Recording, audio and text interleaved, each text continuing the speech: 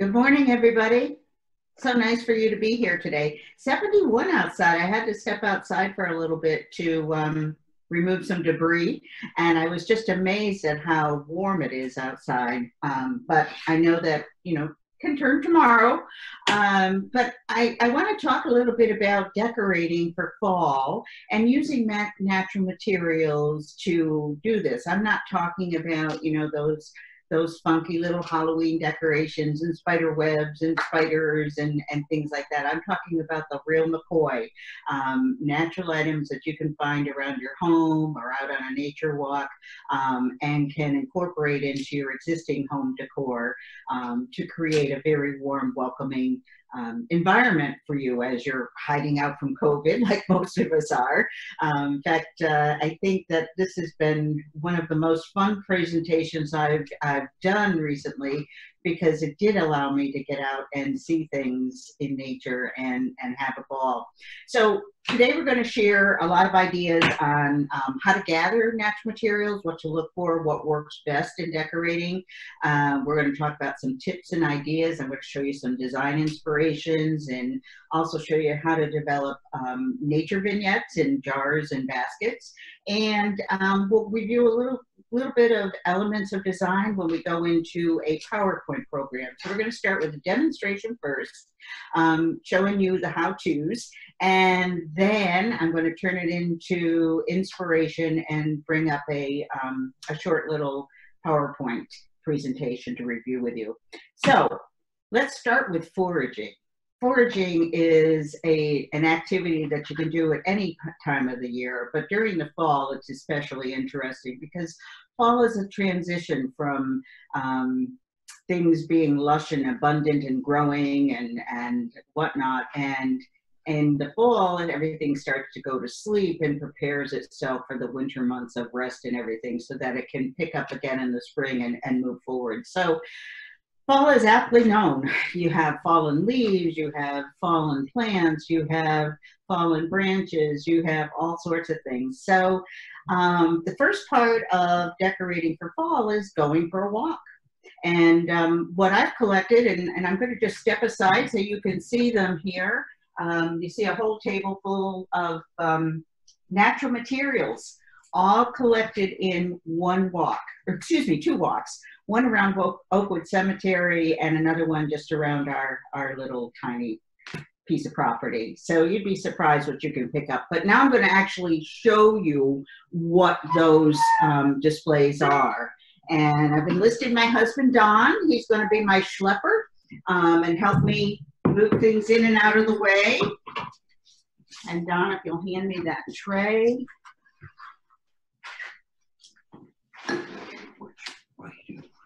Right here is good. Whoops. Okay. Hopefully you all can see that little tray. This is just things, when you go for a walk, you want to grab a bag. We have many shopping bags in our trunks now that we have to provide them, right? So I always have them around. But you want to bring a bag or a bucket if you're around home. And a cutting element. I like to have a little leather man handy, the one in my car all the time, or your pruners or something that you can cut from. But I'm just going to kind of simply go through some of the things that are worth collecting. You know, everything is drying now, and these poppy heads that you see here, I think are very whimsical. They have an interesting shape, and, if you shake them, your grandkids might like that. You can even, hear some of the seeds. I've collected a ton of seeds from our poppies, by the way. And then we have castor bean stems, these plants from castor bean. Looks a little bit like coronavirus, doesn't it? With the little spikes on the burrs and everything. But it does add, a little bit of whimsy to your collectibles. Stems and with lichen, lots of fallen branches and whatnot. Oakwood Cemetery is great for the things like that. But you see the little bits of lichen on there, and I find that to be very interesting and provide structure in your vignettes and your flower arrangements and whatnot. Even a simple little branch from a tree, dried and whatnot, especially if it's got some nice interest in texture, which this little honey locust has, can be of interest. Leaves, I mean, these golden leaves are just beautiful, and there's all sorts of oaks and maples and whatnot. And of course, we've got our pine cones. And then we've got catalpa beans. I've got these in the from last year's seed heads that I found out and about. And then these are actually on the tree now. And I did cut some of these to use, and you'll see them coming up in some of the displays. Other things are little bits of bark, lichen. I did bring in a kale that I just put into a decorative pot. Little pine cones, little bits of moss. And then I want to thank Engelke Farm for providing me with all of the pumpkins and gourds that I've included. Those I couldn't get on a walk, but I picked some up early in the season. They have the best cider donuts. And I went back and approached them, and they were very kind to let me borrow them. So thank you, Engelke's. So that's just a little sampling of some of the foraged items. But I also want to point out in the back that you can see some grasses, both miscanthus grass and panicum grass, that light airy one. I'll bring them up closer later on. And some other clusters of leaves. Okay, so when you're out, you only want to be looking for fallen objects. You don't want to be cutting anything live or defacing anybody's property. Same rules as building fairy houses, if anybody has seen my talks on building fairy houses with natural materials. So you're only looking for items that are on the ground, which means that you're going to be looking at the ground a lot, but that's good. We need to watch our step when we're walking. So when you are, just look at things and don't see them as they are. See them as what they can be. And, you know, I think just because I like something, if I can put them together and return to visualize it, that's important to me. So other things that you want to do in getting ready. So you've gone foraging. And the only other tools you're going to need are something to cut with, because you want to cut down branches and stems and vines that you're working with. I like to use tweezers if I'm getting into a long vase or something like that. I have these around because of my work with terrariums, but you can also use tongs out of your drawer if you want to do that, or even a long dowel to reach into some of those things. And you want to have some clean vessels, and you want to clean your items. So I'm just showing you a few vessels that I went scrounging around the home and found, merely just for ideas for you. So you can see how you can pull out all of these things. Simple vase that usually sits there just pretty by itself, and I just added this little grass plant and added more interest. These little jars are great to add leaves if you just want leaves of color in there, or some fillers like popcorn or acorn, something like that, or even candles if you want to add candles into it. Another vase, again, just simple on display, but it has a fall color and just one little strand of a poppy stem. Simple. And when we get into, again, PowerPoint, I'll show you how to put all of those together. So I want to start talking about memory, nature jars. So what is a nature jar, or a nature vignette? A nature vignette is actually something that you create from your foraging. So maybe you want to remember things from your walk, and you want it to be a specific walk. So let's just say that, and I did, we went up to Lock 5 in Schuylerville and walked, and we came back with some collectibles. So this little vignette of items actually showcases some of the things I collected along the way. So I'm going to clean it out. This little cheese board I found in my cupboard. You know, we have all those interesting things. So oak leaf, dried oak leaf, very simple. Just gonna set it in there. I have a pine cone. I'm just gonna structure that in. I think that'll look nice, kind of placed with the leaves sort of hugging it. I found this really interesting piece of lichen, and I like them. So we brought it in, so I'm gonna set that down. Maybe, well, I gotta go do this way. They all fit together like a puzzle. Okay. Finally, the squirrels, I can tell you the squirrels are gonna eat well this winter. Last month when I walked in Oakwood, I was stepping all over acorns. Last weekend when I walked in Oakwood, I couldn't find an acorn to be had in its entirety. I could find caps and I could find broken ones, but those squirrels have been busy over there. Anyway, these were little nutshells that I found up in Schuylerville as well. So I'm just tucking them in. I'm going to showcase with one of these colorful little golden leaves. And to cap it off, voila.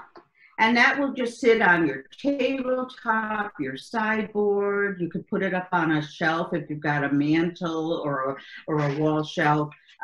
End tables, kitchen islands.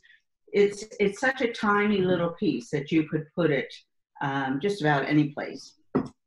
So here's another vignette that I made too. This was my Oakwood Cemetery nature vessel. And what it has, again, is I just layered things in. And this is when I used my tong to put it together. I have the catalpa seed pod. I found some feathers. I really thought this pine cone was cute because it's, I don't know, just didn't all open uniformly. But, you know, it's things like that that catch your eye when you're out. A piece of bark with some interesting moss on it. So I just jumbled them all into this bowl until I liked it and I could see everything. I've got some seed heads, I've got a mushroom, some lichen, seeds, leaves, and whatnot. And just the two of these together placed in a table, say your cocktail table, and you can even add a little pumpkin there. Let me pull this back a little bit so you can see that. Hey, Denise? Yes. We have a question. Okay. Do we have to worry about bugs or getting rid of any kind of bugs that might come in? Only the pine cones. The pine cones might, you know, have some little critters that are in there. So you can actually put them in the oven for a very short period of time to sort of kill them out. But when I go foraging, I actually leave things out for a day or two so that they can crawl away and whatnot. So I did not find in all of my looking for things any bugs. You know, I did pick up some things in my foraging that I noticed were decayed and, you know, had some bad things on it, and I left them on the ground. I didn't take them with me. So I hope that answers your question. You've got to be aware, but this is one of the activities I do in the garden that I do barehanded, and I don't like bugs. I don't like worms touching my hand. I don't like spiders because they frighten me, or not frighten me, they startle me. So anyway, I don't think you have to be too concerned. Yeah, that sounds good. Thank you. Okay. So again, here's a little simple vignette. A vignette is just something grouped together that tells a story, tells a picture. So, and it adds interest. And you notice there's 3 items here. One of the things in design is dealing with odd numbers. It's that being a little bit out of whack that makes things interesting. So instead of decorating with 2 of something, try decorating with 1 or 3 or 5, but do things in odd numbers because it's that interest, that changing of heights and scale and texture and whatnot that that makes it interesting. And if you do just 2 of a kind, it tends to be a little sleepy and not so interesting. So things to think about, those elements of design that I said we'd be touching upon along the way. All right, so next we're going to move into pumpkins and what you can do with pumpkins. We have another question. Denise? So, Question. another question, sure. Do you use any kind of spray, preservatives, or anything to keep your materials fresher longer? No, I do not. I do clean everything, like the pumpkins. I wipe them down and whatnot. But I think of all of this as very temporary, and I protect things. So like if I've got, say, squash and gourds that are laid out, I will put a protective saucer under it to keep it from hurting the furniture. But these are not intended for long-term displays. Again, fall is that passage, so we only get like 30 days or something to do this, and then we're moving into another type of decorating. So I hope that answers your question, but I like things dried and natural, so I don't use any of those preservatives. I will, however, mention, if I didn't already, using hairspray on seed pods like grass stems or grass seed heads, and because they have a tendency to drop seeds, and to preserve them and extend them a little bit longer, you can just hit them with some hairspray, and that will keep them clinging to the vines longer. Okay, so hairspray is the trick. So I'm not going to take this apart because this is so easy to do. This is a wooden tray, usually sits right here on this island where we're working today, but it's usually filled with fruit of some sort. In Christmas time, I put Christmas ornaments in it, and sometimes I'll just plant paper whites in it. You know, it's very versatile to have these little pieces around. But for now, I've taken the pumpkins and gourds that Angle Keys was kind enough to let me use, and have just placed them into this elongated vessel. I've added a few leaves because why not? Because it just adds to all of the festivity. But very, very simple. I like to keep the stems, again, because I go for that natural look. If you were going for a more contemporary, simple look, you could do things in all white, and you wouldn't have to have the mix of the fall colors. In fact, I hear that white pumpkins are selling big these days. Another thing that you can do is you can take cloches, like this one here. I merely turn this upside down. Let's see, I'm going to do this for you. Donna, if you'll grab that top piece for me. Okay, so what I did is when I was filling it, I turned it upside down and loaded in my stems, and then I have a saucer for protection, and you just set that down. And you need to think about, because you're working upside down, you know, the placement of your gourds and whatnot, so that your stems and whatnot look aesthetically pretty. Again, you know, there's even just these two together make a wonderful statement. It's another vignette, but you've got the height that varies, and just adds more cohesiveness to it. I could make even more of a statement by adding in some vessels in the front, or another pumpkin on the ground. And other things you can do with pumpkins and gourds, of course, you know how to make jack-o'-lanterns, and we all make jack-o'-lanterns. But you also can paint them, and you can fill them. You can cut the tops out and pull out the seeds and whatnot, and insert a cup into the pumpkin as your vessel to hold water, and then you can fill in your flowers and whatnot. Trying to keep this limited time, like we could always do another workshop if you really want to. I didn't do all of these, but I will be showing them on the PowerPoint.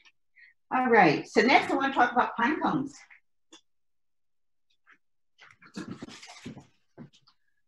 Pine cones offer a lot of variety between what they look like, because depending on the tree, they can be as tiny as this, or if it's a white pine, it could be something like this, and if it's a spruce, it could look something like this. So they all have a lot of interest. So I had we had a windstorm last week, So the wind brought down tons of pine cones. This was just off the driveway, and I only have 2 trees there, but that was enough to fill up this compote. So think about some of your vessels that you have in your kitchen that could be repurposed to use. But I thought this is just very simple. And then I took the top of the pine cones and sort of made them look like they were actually flowers, and just stood them up. I removed some since I built this, so sorry if it doesn't look totally full. And here you can see a hurricane that just showcases some painted pine cones. And these actually are on display all year long in our home, but it was done by a friend. She had gifted these to me, and she dipped them in acrylic paint while they were still closed. And then when they open, they create all of this interest. So again, I just found it very, very interesting. And being a color person, it speaks to me. So that's on display all the time. So pine cones you can use in wreaths, in floral arrangements. You can use them all by themselves. You could have taken that wooden tray that I just had and just done pine cones with that. I've done that lots of times. And then I'm going to just show you this one item that's going to go on our front door soon. One of the things I could not find in my walk, it's a learning lesson when you go out and forage. I did not know that bittersweet really doesn't ripen until November. I thought I could just go out, I harvest bittersweet every fall, but I do usually do it around Thanksgiving time. And I wanted it for this talk, and I couldn't find any berries. I found the vines, I just didn't find the berries. But anyway, this is a grapevine that I cut several grapevines, and they're great to work with because they can be subtle when you first cut them, and if they dried out, you can soak them in water. You can wrap them around balls to make balls or balloons. You can intertwine them that way. But I just took a simple loop of my grapevine and cinched it here with a zip tie, and I wanted it to be very simple. So asymmetrically, a little bit of that Bradford pear stem was glued with a glue gun onto the vine. I added in some seeds from the pear tree and attached again with a glue gun a couple of pine cones. More of this catalpa. You can tell I'm having fun with that. And a ribbon, and this will go right on the front door for the holidays until Christmas time. Then we'll do something a little more in season for that. Oh, we have a question about the grapevine. Okay. Did you find the grapevine at the cemetery? I actually found this grapevine at Block 5 in Schuylerville. But you can find grapevine in cemetery alongside the road. It's very easy to collect at this time of the year. Okay. Let's see. Moving on. Oh, candles and fillers. I want to talk about candles and fillers. Candles. Where's my candle? There's my candle.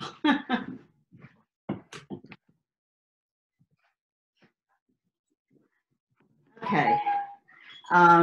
This little container, again, is something that's usually around the house in one form or another. Sometimes I use it as a vase. Sometimes I use it as a candle holder. Sometimes I fill it up with garland. I mean, I find a lot of different things I can do.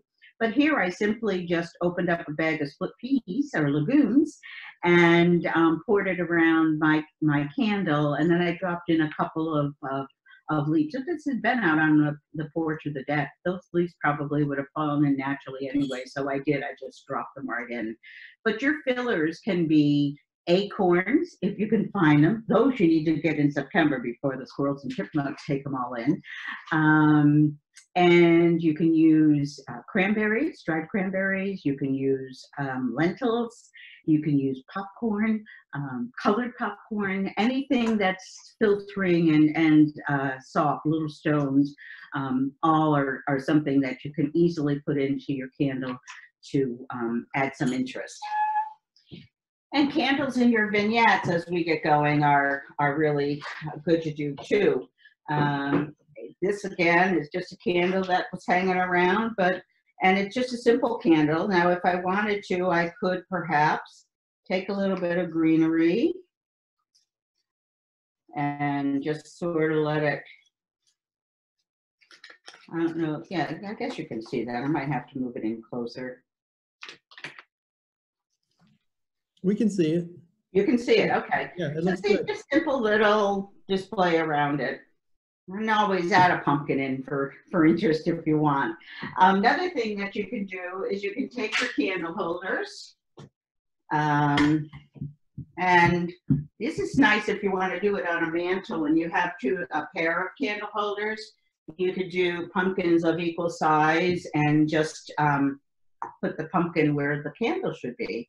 And that adds some interest. If it's a fireplace mantle, you want to put them on either side for balance. Again, that's something I'm prepared to talk about in the PowerPoint part of it.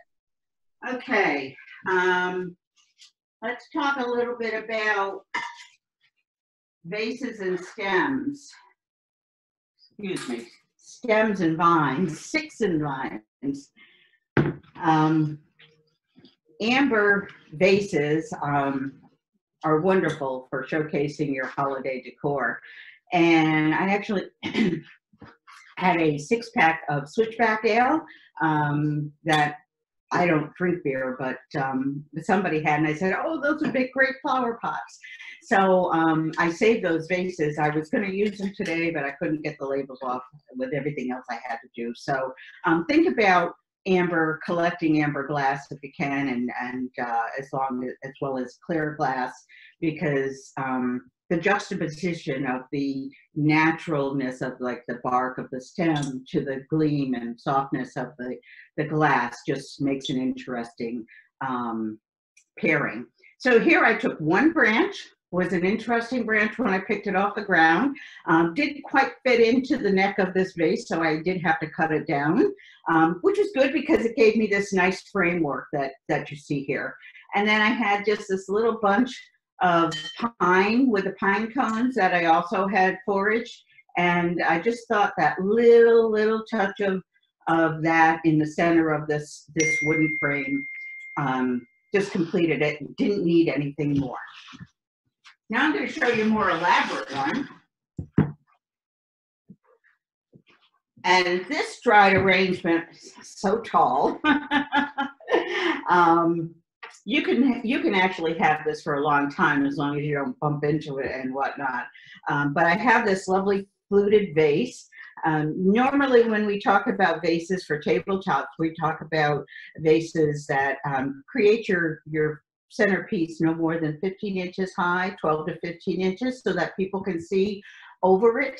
But you can also use taller vases. You've seen these at weddings and whatnot. So these long vases moves your flower arrangement up to the top, and people can see under it rather than above it. So what did I do in here? I'm not going to take it apart because we only have so much time. But I had some bunches of oak leaves, small bunches of dried oak leaves that I first placed around the perimeter of the vase to sort of add that framework. Since we're closing down the garden, I had some Dusty Miller, that wonderful silver white dusted leaf. And this is all dry. There's no water in this vase. I just added that to sort of make a little bit more of a statement around the base of the display. More catalpa beans. I bet you're all going to be out there looking for catalpa, aren't you? And then I took some panikin grass, this very light, delicate grass, and I stuck them in to give it this upper strength, and then filled it in with the miscanthus grass, the one that is a little more fuzzier. Those are the ones I talked about using hairspray on to keep them from dropping their fuzz and whatnot and their seeds. So, but this lovely plant I actually designed for our cocktail table in our living room. We have very tall ceilings in that room, so this makes quite a statement and kind of fills up that volume of space and doesn't interfere with anything in the room. It just sits there and looks very pretty. So that's very simple, very neutral. Then I get a colorful one.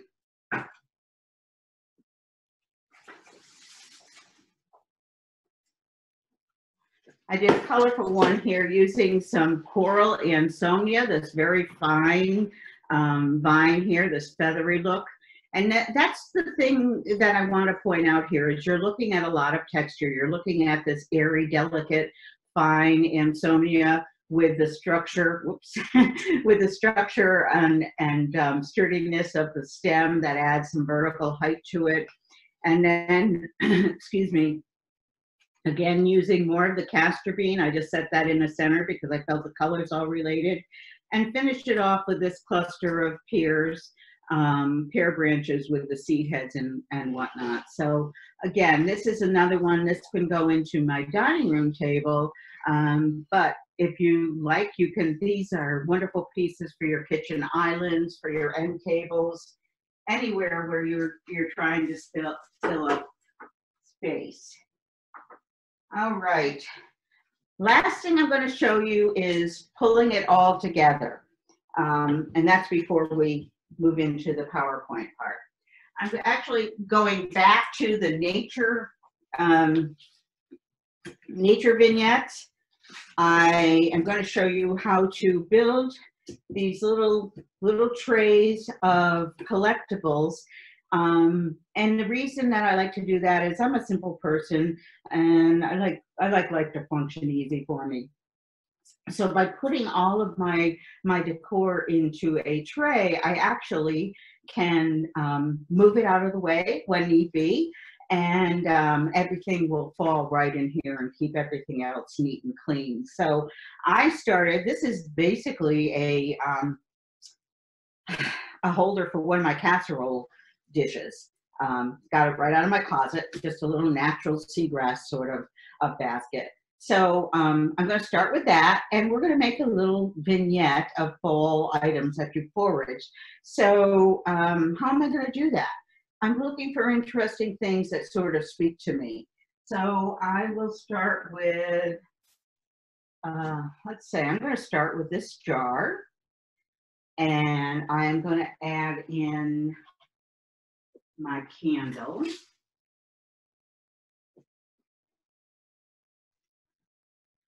I'm adding in some vertical height there. I'm going to have a pumpkin on my candle just because it's fall. I think that these purple plants that I'm starting here or rooting will be a nice offset to this vase. And I'm going to add a pumpkin, but I need some height to my pumpkin. So, hey Denise, we have a question about the candles. Yes.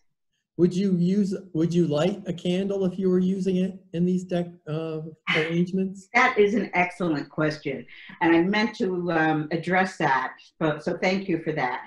Actually, this is a one time where I think safety is important.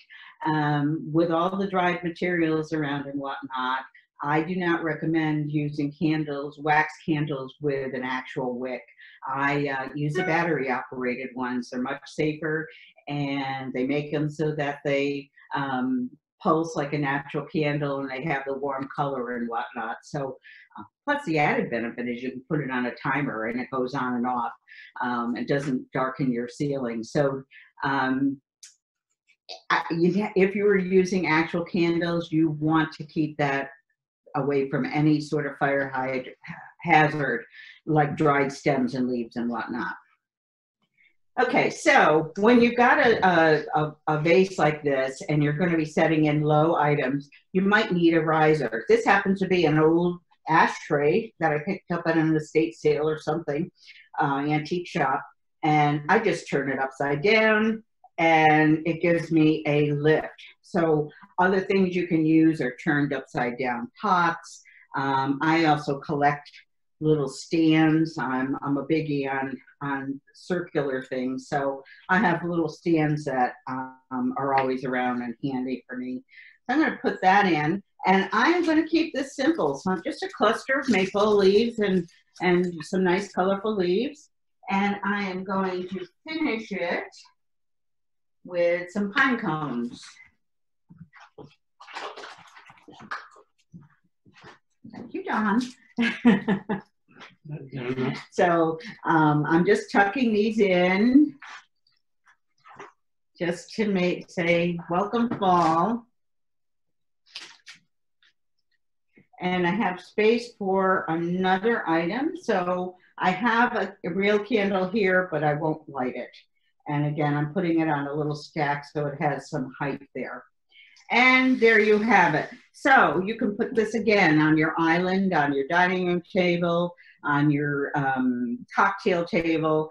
And when you need to remove it, you simply pick it up and it gets out of the way. Or if you want to just clean your table around, it slides in and out of the way. That big table, that big tray that I showed you initially with all of my collections, that is definitely going to become a natural vignette for my dining room table. I'll be doing that after I clean up from today's event. So let me see, is there anything else? I think we are now ready to move right into the PowerPoint. So give me a minute to get around.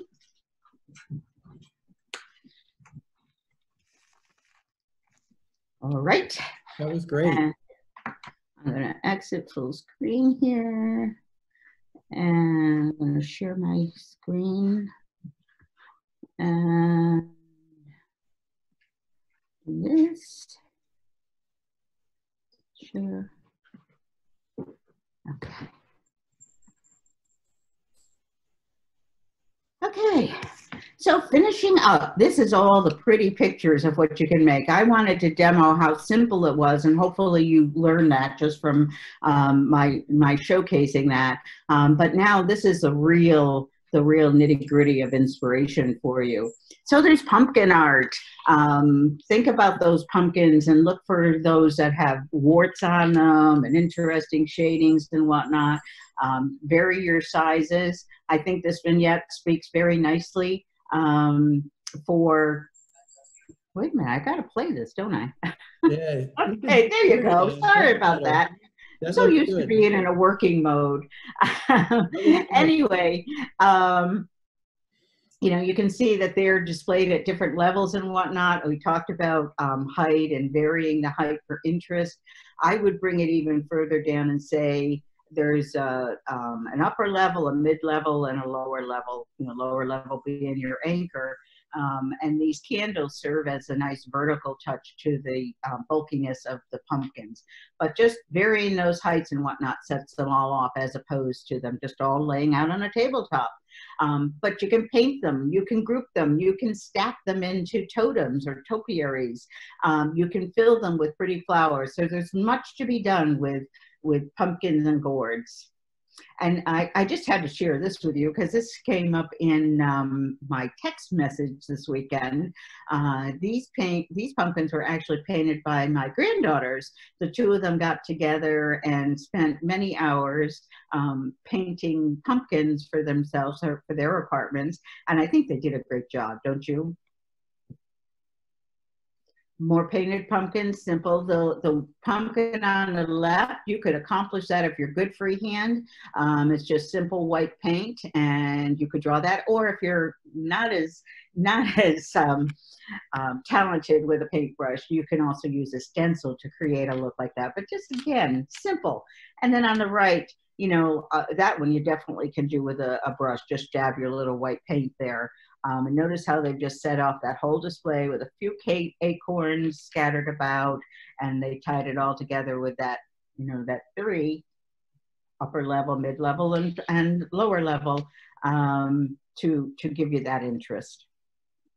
Here's some items stacked into a totem, and I have some stackable gourds over there that I wanted to show you, but time is of the essence. Some of you have to get back to work, I'm guessing. But these are just painted pumpkins, and then you can stack them on an urn. In this case, leaves were inserted around the edge to sort of fill it out.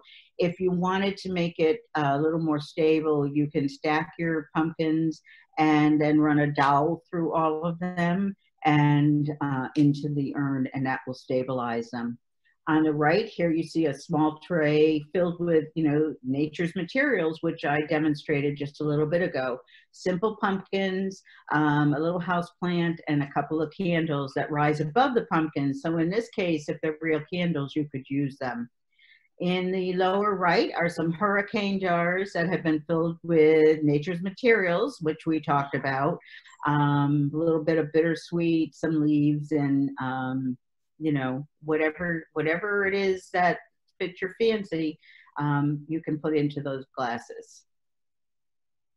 Love the bittersweet vine here. Isn't it just so delicate? I'm anxious for another week. I think those bittersweets will be in view and I'll be able to collect them. But just that sturdy little upright vase filled with some rambling bittersweet and set into a very small tray with some gourds. Looks just beautiful. Looks healthy too. I'm not sure why it looks healthy, but it looks healthy to me. On the right, another, just a simple bowl, a cereal bowl filled with acorns. How cute is that?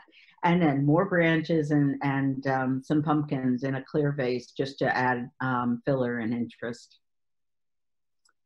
Sticks and vines, welcome to the season. This actually picture was the inspiration for the wreath, the door hanging that I demonstrated to you. I made it a little bit more full with the pear branch, but again, how simple is this? So all of you, go out and grab your grapevine and tie a bow around it and hang it on your door. Certainly look better than those pre-mades that you find. Just showcasing stems, how simple they are, but how beautiful they are. This looks very cold on the left with these bare stems. They sort of remind me of a wintry scene, but they also remind me of nature and they make me feel good to have it inside the house. Since soon we won't be spending too much time outside. Collect branches that also have some leaves. I have a wonderful Japanese maple that weathers in the fall to a beautiful coral color. And I do sometimes cut from my own tree. I won't cut from trees, say in Oakwood Cemetery or Lock 5 or wherever I might be walking, but I will cut from my own tree because it's a little judicious pruning in between. And they just took the vase and they filled it with more bittersweet vine to bring the design into the whole structure. And then here on the lower right is a very full, complete basket of just bittersweet and some berries. If I were to guess, I'm thinking they're from a hawthorn tree. But again, you can find all sorts of berries out there. And I'm using natural materials as opposed to artificial ones. Your crop stores has all of these artificial ones, but why use artificial when you can use natural? That's my thing. Showcasing more stems, just these little vignettes of fall decor, just grouped together, your amber glasses, your different size jars and vases, collect them all. Up on the upper right, you notice even a little apple has some interest into this little place, but there you see the hydrangeas and just a nice little grouping. This is on a round table. If you had an elongated table, a rectangle table, you could actually move that right down through the center of your table and set the stage for your display. And here you see a bittersweet wreath, very simple, looks a little bit unruly, and that's how I like it. Mantles and tabletops, we talked a lot and I've showed you a lot of ideas that you can take to your mantles and tabletops, but these are the things that make a house a home. If you look at this particular mantle, and you'll see it as I've got a few more to show you. The one thing that I always mention in decorating a mantle is to do things with balance. You want to take, in this case, take an imaginary line through the center of that printer's box with a W on it. And if you look at it, you'll see that both sides are equally balanced. On the left side, you've got the vase with the corn husk on it and the little dish with the pumpkin. And on the right side, you have a candle holder.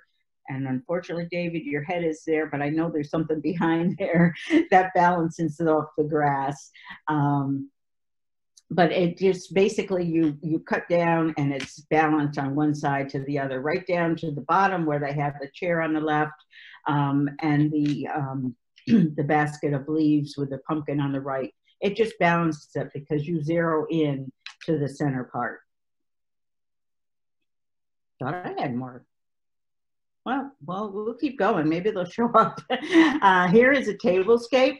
And I talked earlier about bringing the arrangements up over the head so that people can see in between. And I also talked about lining down on a rectangular table your natural materials for sort of like a bountiful Thanksgiving meal, if you would, that look of a harvest, a fresh harvest. Feel free to add in colorful scarves and table coverings and napkins and whatnot, because that only is going to add to the overall result. But there's nothing singular there. There are a grouping of things that create that effect. More groupings of bottles up on the upper right. I see I used a picture twice in my display. I think I really like that one. Simple. Simple is as simple does. But just those interesting seed heads, they just come alive when you see them displayed like that, all grouped together. Another mantle. Here again, you can get that symmetry by dividing it. Now, I've talked earlier about things being off balance in decorating, and that's an important guideline to follow. Fireplaces are the one place that breaks that rule, because it is a focal point, and you want to gear the eyes to move right into the front and center of that. This particular mantle is maybe a little too over the top for me. I like things a little more simplistic, but I'm sure there's some of you watching that like things over the top. So hopefully this will inspire you to be creative in your own homes. On the right, more of a contemporary look, just using cotton seed heads and white pottery and some signage and whatnot. Keeps all of the neutral tones there. Keep it clean, keep it simple, and just looks really inviting. Down at the bottom right, they have just added an empty picture frame. They just mounted it, set it up on top of the mantle, and then they display a wreath inside it, and lanterns on either side. Those lanterns can be filled with pine cones and leaves or candles or whatever. But again, just some fall decorating ideas that might inspire you to do. I love this mantle on the left, this simple little bread bowl, bread trug, and the tobacco vine just laid across the mantle, and then the pumpkin set into the trug. Simple. And then look how cute they did on the bottom, the clear glasses, just 3 little vases in 3 different heights and 3 pumpkins. Pulls it all together. See that balance? The vases on the left and the candles on the right. More groupings up here.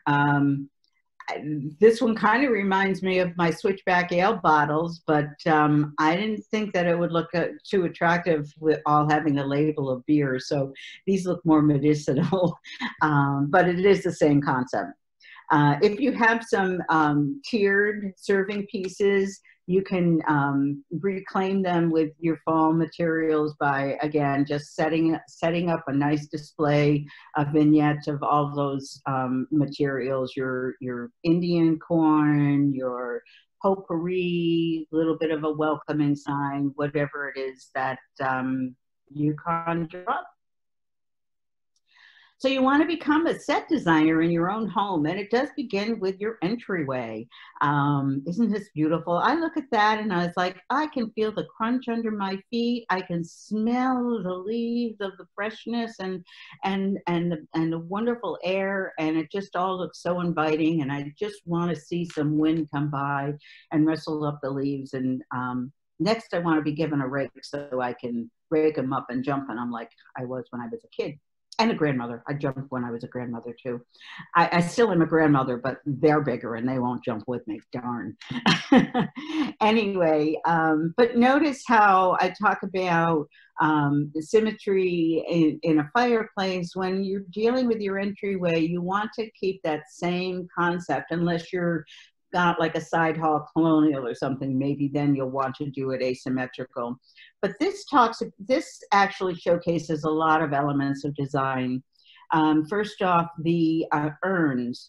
You see 4 urns there, and they're all filled with mums, and they're set across from each other to indicate that this is a passage. You are to enter here. And if you just sort of look at it, all eyes leads to the front door. So the urns are set aside, and then you get to the steps and you start mounting various sized pumpkins and everything. And then they use straw bales to elevate some other things, attach the corn husk to, or the corn stalks to the columns, and voila. I just noticed, I didn't notice this before, but they've got little pumpkins on the pediments above the window too. So think about your door and the way you position things. You want to always keep your eye on moving them towards your front door. And then of course, don't forget to hang something on your front door, like that cute little door hanging that I just made. Some things that can stay outside. Here you see an urn, simple little burlap tied around to dress it up a little bit more, corn stalk, other fall items just massed in there, sort of like those nature jars that we talked about earlier, but done free form in a larger urn.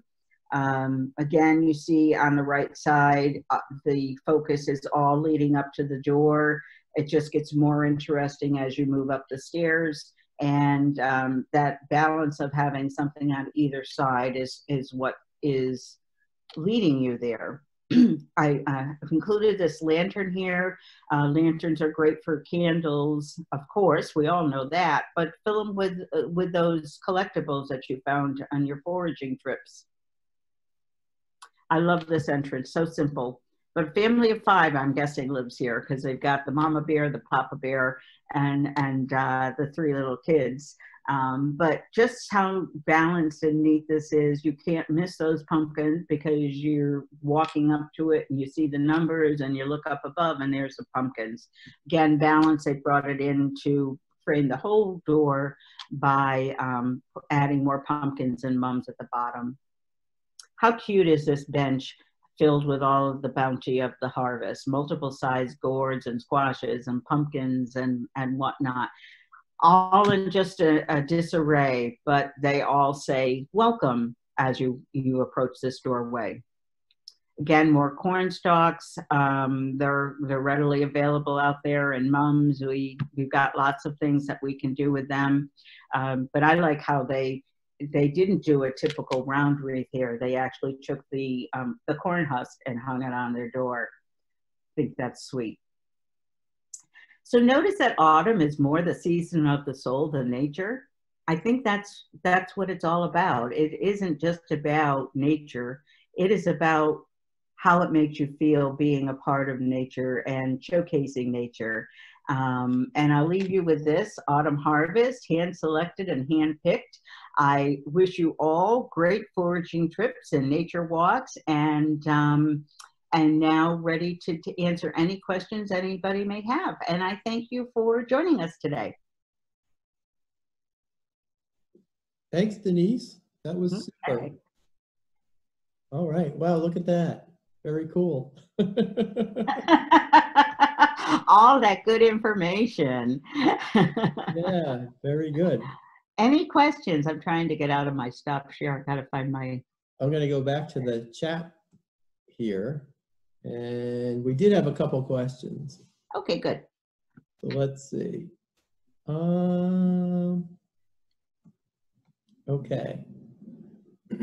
I have a question on a different season. I'd like to make a balsam pillow for all the holidays. Where would I find balsam pine trees in the area so I can harvest the needles for the pillows? Well, they're going to be out and prevalent very soon with Christmas trees. Balsams is a popular Christmas tree. I don't know particularly where there's any balsam trees that you could cut from, unless you have them in your yard. But again, you know, the trees are rolling in from Canada.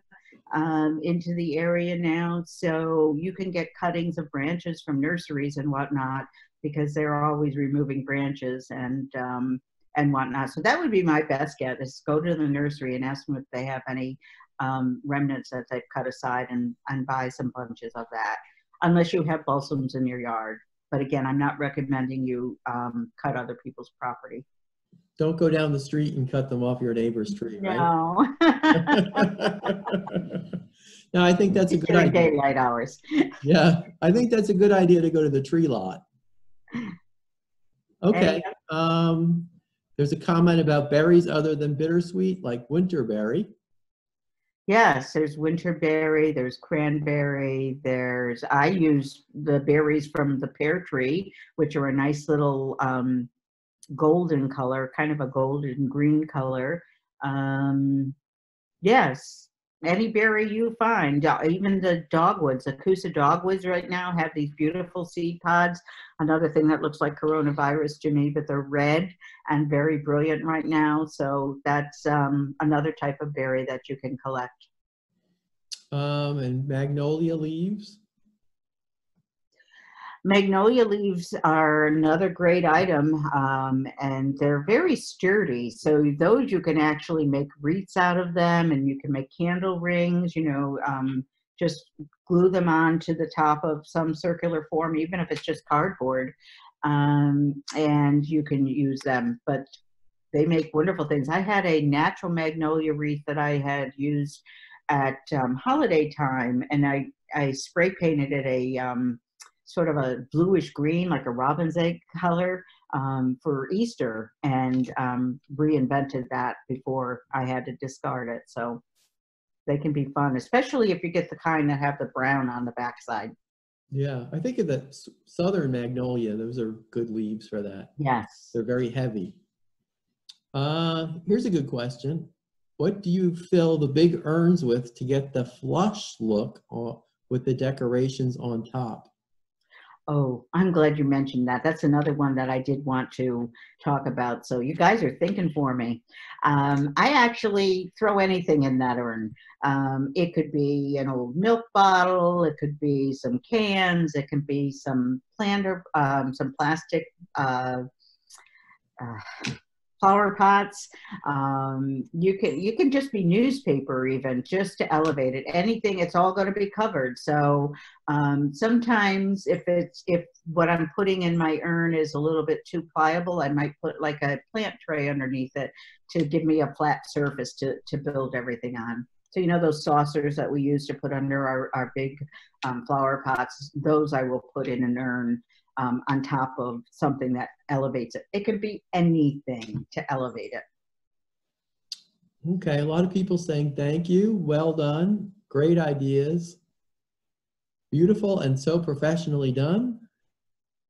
Thank you, very inspiring. Oh my goodness. How can I tell a friend to watch the recording? Well, the recording will be on our YouTube channel. So if you go to YouTube and go type in Cornell Cooperative Extension of Rensselaer County, we'll have this recording up there in a couple of days. Okay. Here's a semi-related almost question. When would you start forcing forsythia or other branches? It's another talk. I think I have a talk on forcing flowers indoors. But I start in January. I start when it gets really desperate, but your forsythias and your magnolia trees and whatnot, they've already set bud. And they just need the coldness, the cold spree to set it up for blooming and later on. So I actually will go out in late January, early February, and cut down my forsythia stems. Now, the thing about those woody stems, for those of you who maybe haven't forced forsythia or magnolias or I've cherry stems. I mean, I've tried them all. But because they're woody and you've got to have the water take up into the stem in order to make it bloom, you want to cut the bottom of the stem or smash it with a hammer of all of your stems of your forsythia. So it's kind of a given. You go grab a cluster of forsythia, you take your hammer and you smash the bottoms, or you take scissors and you cut each individual one. And in about 9 to 10 days, sometimes even sooner, you will have blooms. I encourage you to do it. It's a great thing to do in the winter. Yeah, yeah. We hope you do another program for Christmas. I actually already have a program called The Greening of the Seasons, which does bring in, it uses natural materials to decorate with, not fall materials, but more of, it showcases into Easter and spring, fall, various seasons, but a lot of it is on Christmas. So thanks. Maybe David will ask me to talk about that. Let's set a date. Absolutely.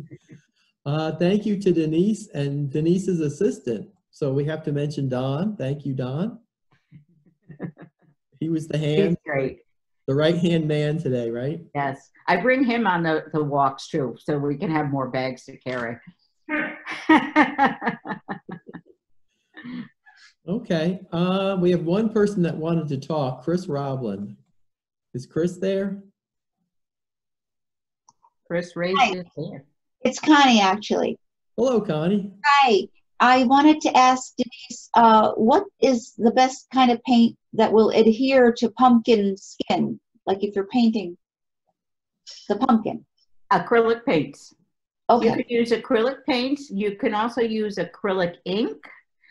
And I saw a demonstration, although I'm not so sure about it. I do pouring with acrylic, and I mix a medium in it that slows the drying time. It can even be Elmer's glue that you put in with the acrylic paint.